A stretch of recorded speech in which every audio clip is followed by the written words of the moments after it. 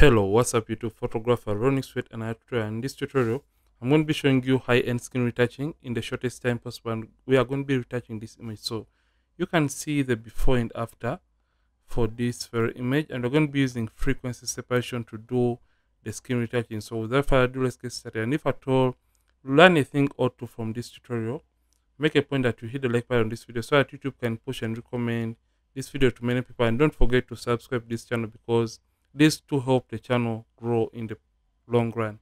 So what I'm going to do, I'm just going to delete the retouched image, and we just look at the image. So this is the image that we want to retouch in this case. So the very first thing we have to do, and we want to handle in this case, is first of all removing the blemishes or skin imperfections. So we're just going to create a duplicate from the background layer by pressing Ctrl or Command J on the keyboard. And that is going to create a copy from the background layer, and we just want to get the patch tool, because this is going to be a very faster way to remove or clean up the blemishes. So after getting the patch tool, make sure it is in new selection mode and the source is also selected right here.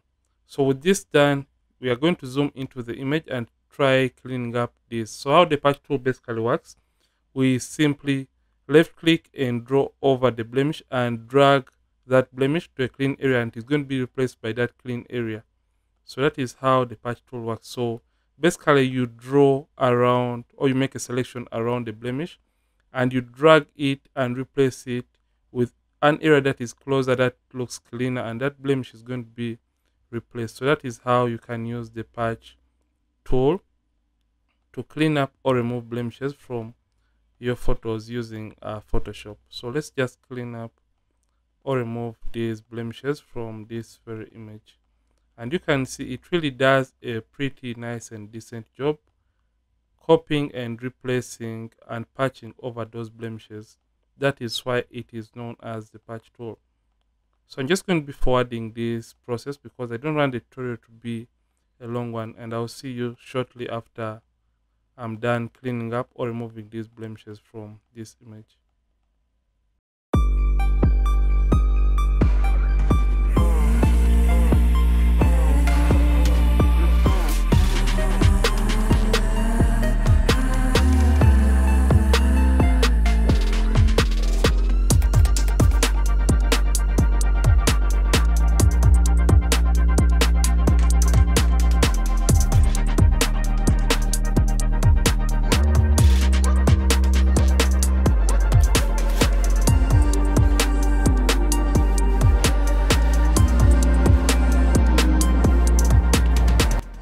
Hello, welcome back, and now you can see I'm done removing most of the blemishes in the image, and the next thing is going to be retouching.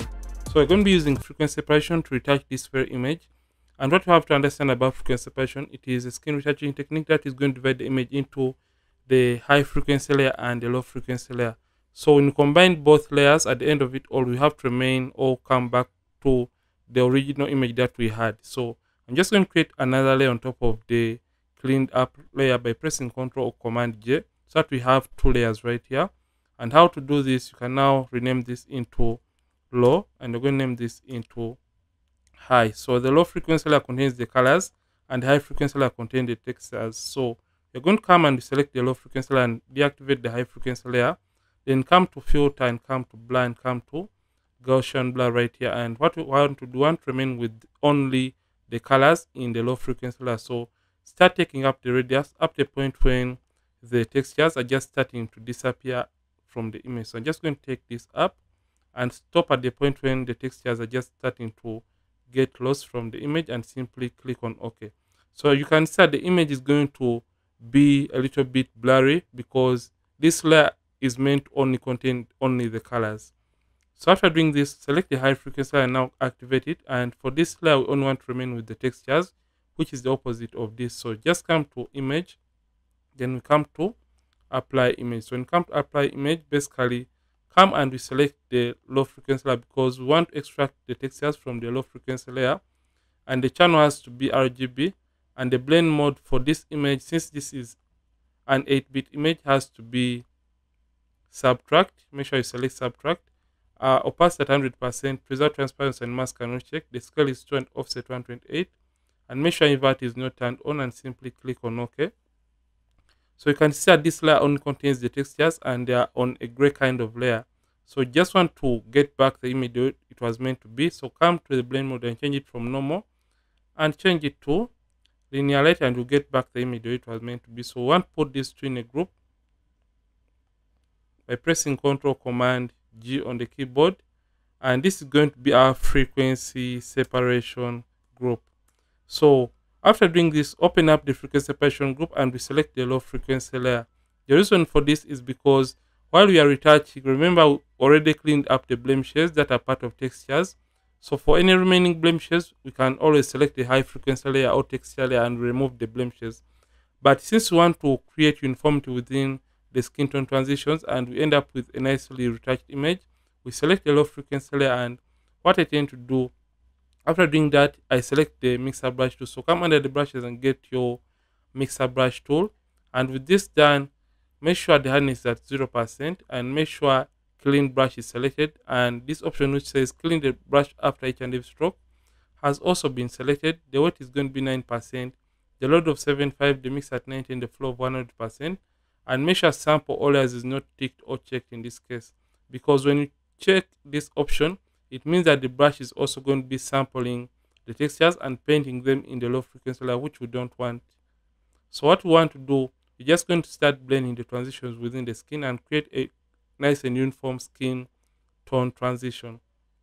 So if at all your mixer brush tool is showing a plus icon, simply click on the caps lock key on the keyboard. Then if at all you want to increase or decrease on the size of the mixer brush tool, you can use the open and close brackets on the keyboard, and those are going to reduce or increase on the size of the mixer brush tool. So in order to zoom in and zoom out as you're retouching, simply use Command plus on the keyboard or Control plus, and Control minus is going to zoom out. So we want to retouch the image. So in order to retouch this very image, you're just going to simply, with the mixer brush tool selected, turn off the texture layer, because we want to look at the colors as we're trying to work on the image. And how this works, we mix colors that are looking alike in the image and making sure they blend well from one color to another. So how to use the mixer brush tool, make sure it is relatively smaller or the same size as the area you're trying to work on, and simply left click and hold down and simply start moving the mixer brush tool.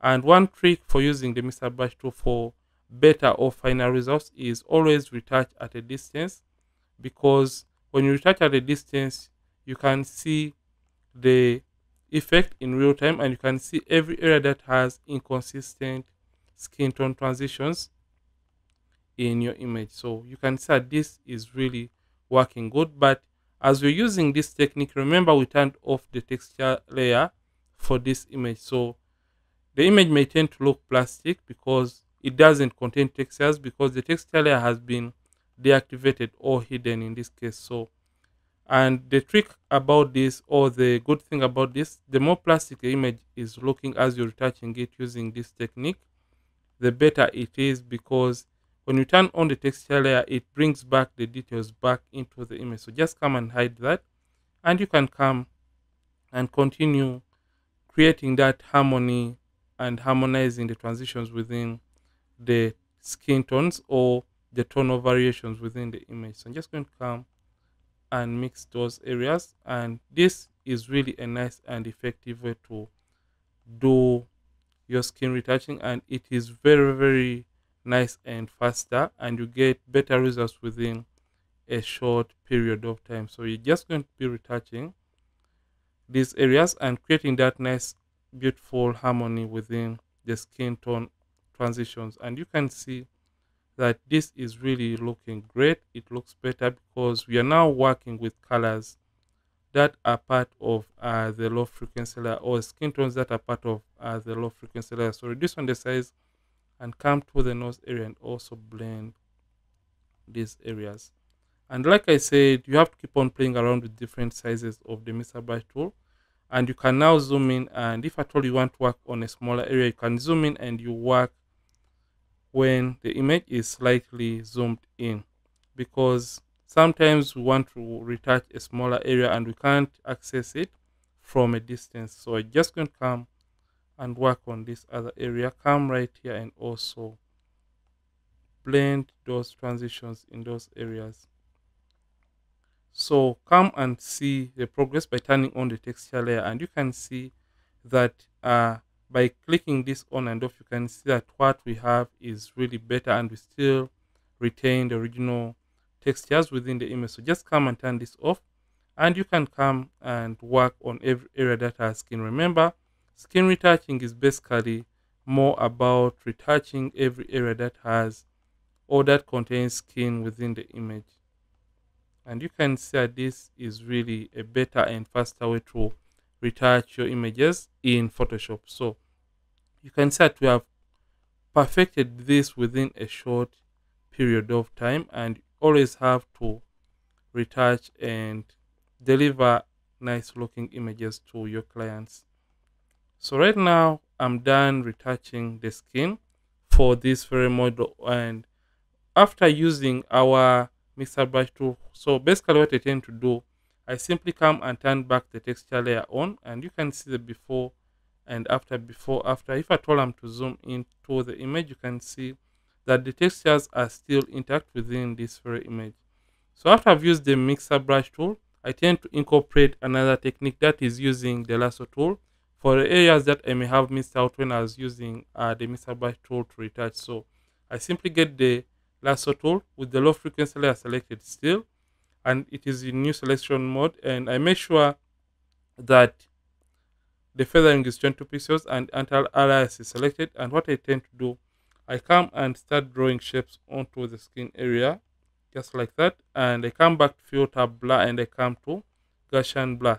So I simply take up the radius up to a point when I feel like the textures are really looking nice and great. So at around 21, that is when I get a better texture. But the trick that you can use for this is simply multiplying the radius that you had for your frequency separation, multiply it by 3 and type in that value. So 7 by 3 is 21, so I just type in 21, and that gives me a better skin texture.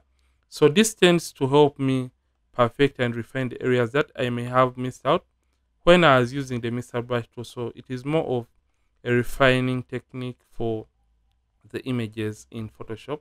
So right click and come to Gaussian blur and deselect by clicking away from the selection. So that is how to do this. And if at all you feel like it is too much on the selection, so right click on the selection and come to fade Gaussian blur and simply reduce the effect in that area. So I'll leave everything at 100% and come to other areas and make selections just like that, and right click and come to Gaussian blur.